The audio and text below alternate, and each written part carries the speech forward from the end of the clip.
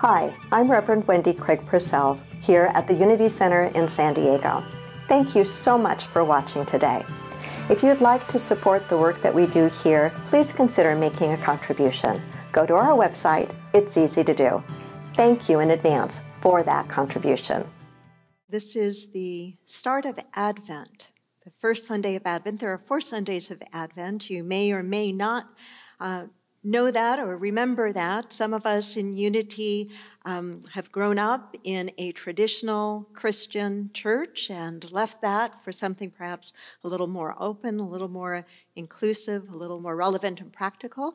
And others who find their way into Unity have no background in Christianity or formal religion. So I want to give some context to Advent as we start this celebration and this season in preparation for Christmas. And I want to make it as practical as I can. That's one of the things that really drew me into Unity. I was raised in the Lutheran Church and confirmed in the Lutheran Church. And while I had very lovely experiences there, I felt something was missing.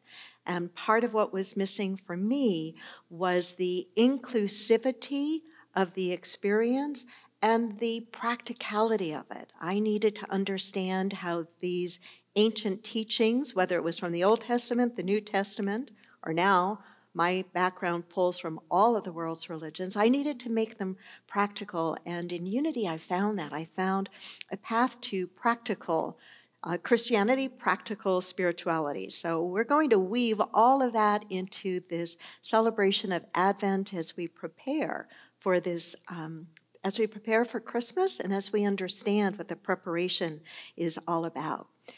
When I think of Christmas, I think of a season. And for me, it typically starts with Thanksgiving and ends with New Year. It's not just a day, it's a whole experience, a whole season. And though for me and probably for all of us, this Christmas season is going to be different than any that we have ever experienced before, the fact that it may be different does not need to diminish and shouldn't diminish its sweetness and its spiritual relevancy and message for us today. Now, Advent, as I said, is the celebration or the preparation for Christmas. It marks the 4 Sundays preceding Christmas, and it is something clearly that was created by man. It was originated in the 6th century as a way to help the early church to both prepare and to remember and to anticipate. To prepare and to remember and to anticipate. The word Advent comes from the Latin word adventus, which means coming or arrival. And so in this idea of Advent is the idea of preparing for something to come. So I want you to think about that as we move through the Sundays of Advent. What is it that you are wanting to prepare for, to bring forth in your life? It's a time of remembrance and a time of anticipation. Think for yourself about the ways that you have celebrated and experienced Christmas. And I imagine that if you do, you can recognize that there is the activity of remembering past holidays. Maybe as an adult, you remember special Christmases where that one thing you really, really wanted, you really, really got. Or songs or meals or times with Santa, reflecting back and remembering. Maybe you also can relate to the idea of anticipating, like what's going to come and how do I prepare and how do I get ready? I know for me, the Christmas season has always had a lot of that, has always had a lot of the anticipation related to preparation. In so much of Christian teaching, but also I think in many of the world's religions, we rely on symbols to help us experience something that sometimes we just can't quite get with pure words. And so you see before me the Advent candles, and we use these and we light these as a way to remind us of the beautiful, sacred, and spiritual light that resides in each and every one of us. And so you see that we have 4 candles for the 4 Sundays before Christmas, and we have the center candle, the white candle, the Christ candle. You might wonder, because I always did until I did enough research, why in the world are there 3 purple candles and 1 pink candle? Was that a mistake? And no, it's not a mistake. It's part of the tradition and the ritual that comes out of the early liturgical church. The purple representing the richness of the liturgy, and the pink being significant, and just the 1 candle, because in the early celebration of Advent, the first 2 weeks of Advent were about repentance, were about that energy. And then starting in the 3rd week of Advent, it was about celebration. And so the pink candle was used to connote a sense of joy. Now, the 4 themes that are most commonly associated with the weeks of Advent are the themes of hope, love, joy, and peace. Hope, love, joy, and peace. There's a little bit of variety, a little bit of change depending on what source document you go to or what tradition, but the most common are hope, love, joy, and peace. And so today we're going to begin with hope. We're going to begin with hope. Advent is a time for us in a way to, it's a reminder. It's a reminder. Hope is about remembering. And Advent is a reminder to look both ways. Think about that for a moment. To look both ways. A reminder to look to the past and learn from the past, and a reminder to anticipate the future and to be pulled by a vision of what is possible. To look both ways, so that we can empower ourselves in this very moment to do the best and to be the best that we possibly can. And when I think about this idea of looking both ways, I can't help but remember being a kid, growing up and learning from my mom and my dad that before I crossed the street, I needed to stop, look both ways, and then go forward. And just think about that for a moment. The wisdom and practicality of that, not just as it relates to crossing the street, but as it relates to anything significant in our lives. That we need to pause. We need to stop. We need to take a breath and then look both ways and check it out. Look to the past, look to the future before we go ahead and take those bold steps forward toward whatever it is that we're wanting to experience. And so in this season of Advent, in this season of Christmas, I hope that you will take this on as a practice of both remembering and anticipating. I suspect that this Christmas, at least I know in my household, the outer part of it is going to be much more simple. I'm not going to do nearly the decorating that I usually do, and because of sheltering in place, we're not going to have all the church gatherings and parties and so forth. So the outer is going to look very different, but that doesn't change the richness of the inner, which is truly what it is all about anyway. So hope. To me, that is such an important and beautiful word, and so incredibly important for us to hold to give voice to, and to embody, especially during this time, not just because it is the first Sunday in Advent, but because of the year that we've all been through. It's been a hard year. In the work that the pastoral counseling work I used to do and some of the grief work I used to do one-on-one, one of the most important aspects of being able to move through times of grief is to recognize the sense of loss and allow ourselves to feel it. And so for many of us, that's what this year has been like. There's been so much change. There's been so much upheaval, and it's natural for us to feel a sense of grief about that and a sense of angst and loss.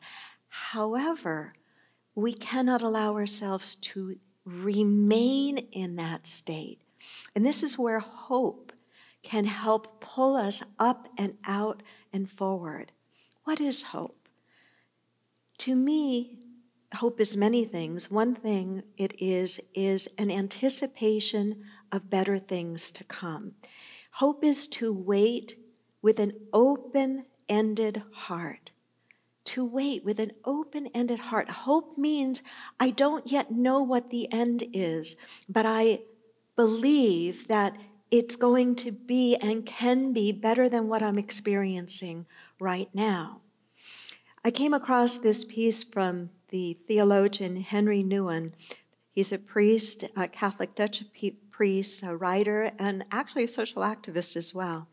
And he was writing this piece about Mary. Think about Mary, the mother of Jesus, when she realized, when she heard, when she was told that she was great with child. Just imagine, he writes, just imagine what Mary was actually saying in the words, I am the handmaid of the Lord. Let what you have said be done to me. She was saying, I don't know what all this means, but I trust that good things will happen. Can you relate to that? Can you look at times of your life, and maybe you're in such a time right now, where you look and you say, I don't know what all this means right now. I truly don't.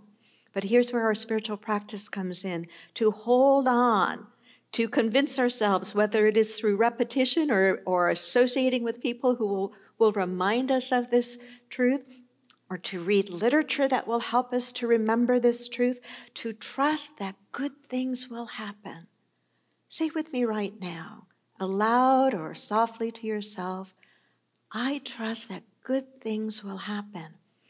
To wait open-endedly is to trust. It's to be ready for the greater good. That's such a key element and practice of our unity way of living, to be ready for the greater good, to trust that it may not be in my timing, but that it will come to pass. It will come to pass. We often think of waiting as being passive, but it really isn't. Not this kind of waiting. I'm not talking about the sit back, do nothing waiting. I'm talking about the waiting that is open-ended and is actively engaged in believing in and trusting that good things will emerge. I came up with this acronym for hope. Hang on, possibilities emerging.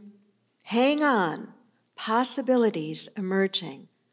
I have 3 reminders I want to share with you with regard to hope.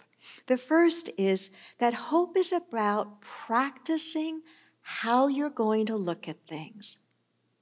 Hope is about practicing how you're going to look at things. Say that to yourself. Hope is about practicing how I'm going to look at things. I was at my hairdresser yesterday. I have been going to Stephen for well over 30 years, so obviously I'm happy with the work that he does. And we were chatting about our Thanksgiving and how different it was and just the stuff of this year. And he shared with me a brief story that just impacted me, because in all the years I have gone to Stephen, I've never quite heard him talk about reframing something in such a clear way. And it had to do with how this pandemic has impacted his art and his craft of hairstyling. He's been using the same hair coloring company and line for well over 30 years and was trained in a very specific kind of technique that is a little more complicated than most. And his rep just recently told him that they were discontinuing this line and he was going to have to change out all of his product and figure out a new line that he was going to use for all of his customers and perhaps new training. And he said to me, you know, Wendy, at first I was thinking to myself, what more can go wrong this year? Maybe I should just retire now. And I'm sitting in this chair and thinking, no, Stephen, not now. Please don't retire, not now. And he said, you know, all of a sudden I decided, but I can choose to look at this differently. I can choose to look at this not as a time to retire, but as, okay, I'm going to, at this point in my life, at 66 years old, I'm going to learn how to do it differently. And as I watched him through his mask and could only see his eyes and the crinkles around his eyes, as I watched him, I realized just what a true turnaround he had done, because he said he was basically in tears and sick to his stomach over this. Now, that might not be what would get you in tears or sick to your stomach, but for him, this was a big, big thing, so big that he was thinking of retiring, but then something caused him to make a radical turn in his mind and put a different frame around the whole thing. He chose to look at this completely differently, rather than as a signal to retire, as, all right, so I'm going to learn a completely different line and a completely different way of doing it. It reminds me of a story that my minister of many, many years ago now, he's no longer on the planet, Robert Stevens told one Sunday morning. It was about a man who was going door to door selling subscriptions to magazines. And when he came to the door and knocked on the door, and the woman of the house came to the door and answered the door, back in those days when that was kind of a common thing, she said, I don't care what you're selling. I'm not in the mood to buy anything. And so he didn't really even have a chance to say much. He started to turn around and walk down the stoop, and she noticed that he was limping and walking with a cane. And so she called him back, and she said, I'm so sorry. I'm so sorry. Whatever it is you're selling, I'll buy something. And he says, I'm not selling pity, ma'am. And she looked at him and said, well, I see that you're physically challenged. And in those days, you use the word handicapped, right? I see that you're handicapped. And he said, yes, I am. And she said, well, doesn't that color your world? And he said, yes, it does. But thank God I can choose a color. I have never, in now well over 40 years, forgotten that. Yes, it does color my world.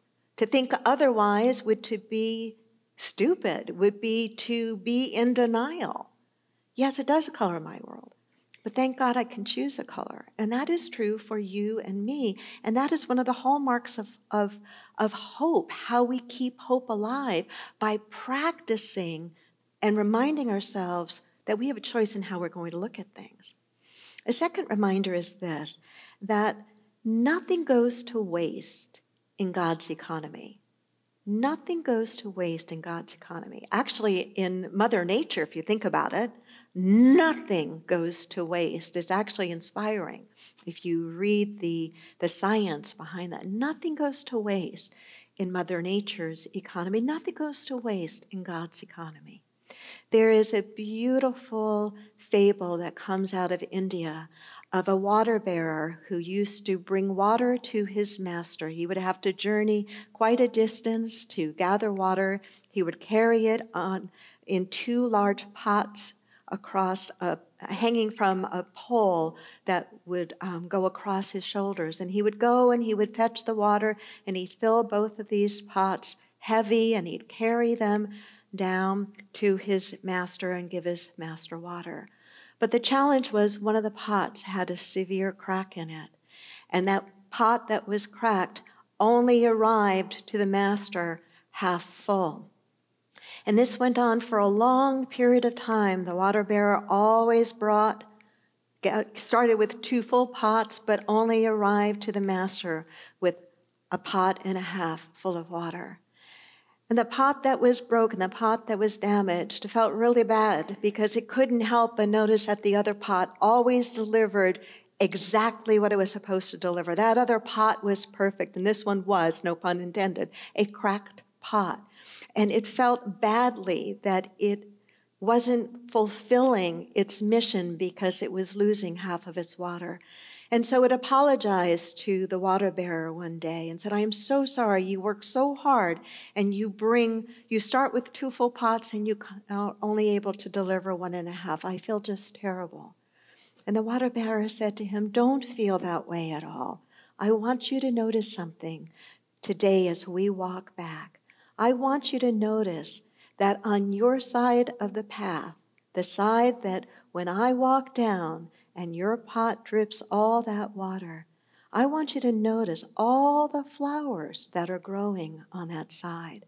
For you see, I have always known about your flaw. And in knowing about your flaw, I planted flower seeds along your side of the path. And I have always been able to pick those flowers and put them on my master's table. If you notice, as we come back, that there are no flowers growing on the other side of that path. And so you each are perfect and always have been in your own way. In God's economy, nothing is wasted. And we need to look at this as a human family, I think, not just for ourselves individually, but for those in our world who present as different than us in some way. Those who may be marginalized through no fault of their own, really. Those who may be born in bodies that are not functional in the same way that we are, that we have come to call normal functioning, or those who are born neurologically different, and so their brains are wired differently. Can we hold that even in the midst of what, out of our definition of normal, might not seem normal, can we hold that there is perfection there as well? Because when we get to that place in consciousness as a human family, we will literally transform this world. In God's economy, nothing goes to waste. And when we can remember that, we can feel hope rising on us. And the last reminder is one that I love. It puts a smile on my face when I think about the story I'm going to use to support it. It is to never forget that the best is yet to come. The best is yet to come. How do I know that? I know that because we are ever evolving, ever emerging beings. We are co-evolving together. What it means to be a human today is evolved from what it meant eons ago. And why would we think that that evolution of consciousness or that evolution of being is stopping here and now? It's not. It just happens so gradually that we need to consciously and deliberately remind ourselves that the best is yet to be. And as long as we are doing what we can do, that we will be about helping to bring about that best that's yet to be. This story has to do with a congregant, not from our church, but from a congregant that I had learned of, who had gone to her minister to have a serious talk about end-of-life matters because she had been seriously ill for quite some time, and her remaining time was shrinking significantly. And she was devoted to her church. She had been a member there for all of her life, and she wanted to talk to her minister about what she wanted for her funeral service. And so she sat in his office and she said, here are the hymns I want, and here are the scripture readings I want, and here's the way I want the service to flow. And Pastor, when they put me in my coffin, I want a Bible in one hand and I want a fork in the other. And he looked at her and said, okay, Martha, I know why you want the Bible in one hand, but I don't understand why you want a fork in the other hand. And she said, well, Pastor, you know all of these banquets and church potlucks and all of these community gatherings that I have attended here in this church over the years. And every single one of them, there would be a time when the people who were clearing the table would come and they take away the plates and they take away the napkins and the glasses. And every once in a while, the waiter or waitress would say, no, keep your fork. And I knew that always meant that there was going to be a really good dessert coming, because you don't need a fork for Jell-O. You don't need a fork for ice cream. You use a fork for something really good like a piece of pie or a piece of cake. And so I always knew when they said to me, when they said to me, keep your fork, I always knew that the best was about to come. And that's what I believe is going to be true for me. And so I want you to bury me with my fork. Now, while I don't necessarily share that woman's precise theology or same theology, I do share the sentiment that the best is yet to come. I believe that for me. I believe that for our Unity community. I believe that for our country, and I believe that for our world. And even though there may be times that I have to work really hard to keep that belief there, I will never, ever, ever abandon that belief. And I hope that you will hold on to that as well. So hang on, possibilities emerging. Namaste. We come to the time in our service now where I ask you to take a few moments to be thoughtful and deliberate about the gift that you're going to share with the Unity Center. And even if you give electronically every Sunday or every month, and if you do, I'm sincerely grateful.